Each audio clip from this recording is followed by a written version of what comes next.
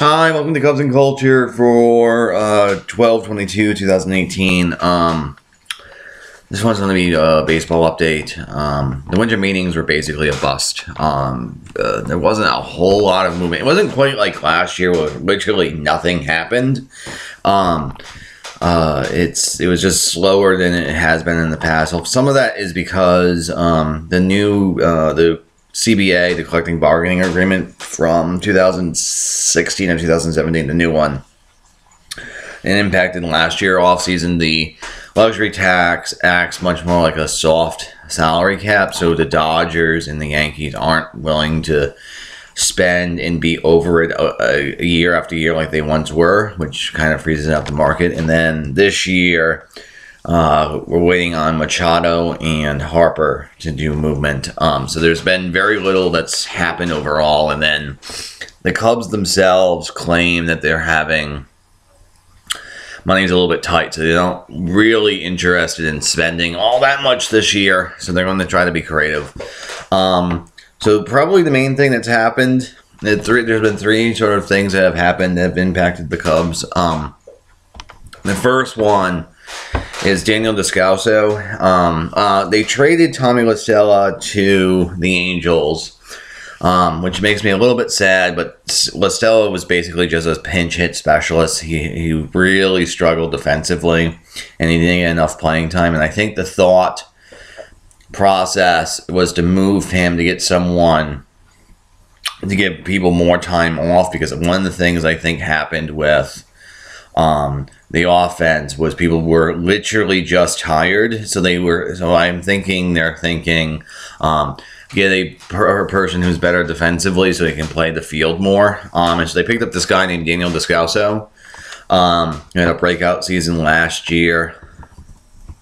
Again, with the Diamondbacks. And this makes me very, very happy because he is a clear upgrade over La Stella, and he it was a cheap deal, like $5 million for 2 years or something, which is fine. He's very defensively versatile, moves out around all over the diamond. He had a breakout season tied to an actual fundamental change in his swing, etc. So that makes me happy. The other thing that makes me happy is he used to be a Diamondback, and for the first 6 weeks last year, he actually, like the Diamondbacks did not have a good season last year, because their offense was absolutely horrifying. The only player who actually hit sort of consistently for the entire year was Daniel Descalso. He didn't. What I mean by that is he didn't always hit, but he always seemed, especially in the first half of the season, if you absolutely needed a clutch hit, he seemed to have done it. And while the clutchness is not really a thing, if you look at the numbers, it makes me happy that Descalso's on the Cubs for that reason. And then also because he's a Diamondback, or was a Diamondback. He didn't go to an awful. He didn't go to something awful. Now the other sort of big news on that front is Goldschmidt. He's the first baseman. He still looks funny to me. He's still going to look funny to me all next year. I'm kind of sad at the sad and mad at those Diamondbacks, because they traded Paul Goldschmidt for a good package of prospects and some cash or something, whatever. Anyway, the deal felt right. But they traded him to the Cardinals, so it was like a double whammy for me, because it was like, Goldie's gone. Also, he's now a Cardinal. Like, God damn it. He's a very good player. He's debatably the third best player consistently in the league. For position players, he's only really behind Mike Trout and Betts, because he's at 40 WAR, etc. He's probably a Hall of Famer, or he seems to be on pace to be a Hall of Famer. He radically improves the Cardinals, so that's going to be a little bit annoying. Plus, it's going to be weird rooting against Goldie.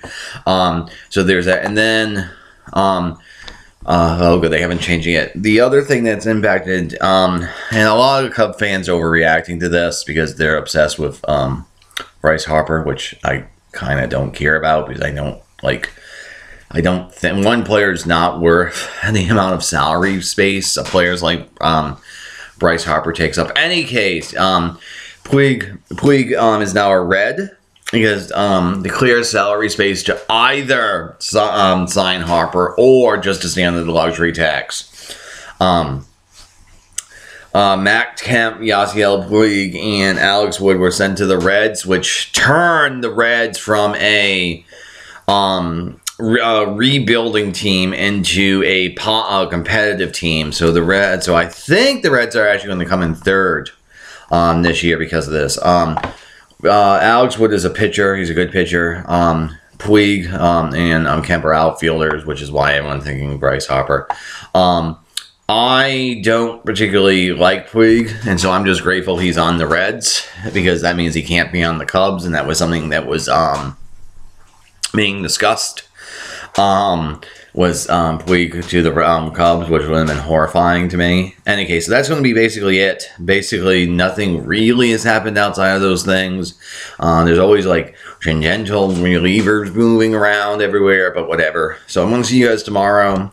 I'll get to the French Connection eventually. Just watched it last night. See you guys later. Cubs and Culture out.